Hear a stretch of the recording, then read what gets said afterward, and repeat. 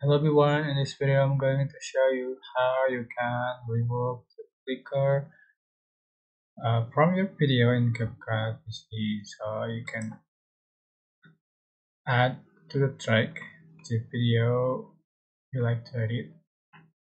For example, just say this video with the flicker. So you can remove the flicker, how to just select the scroll down.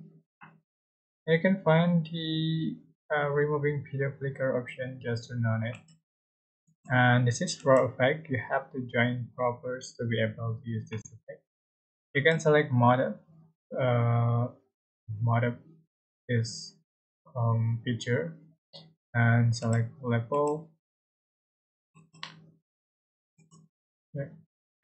I can see this is processing.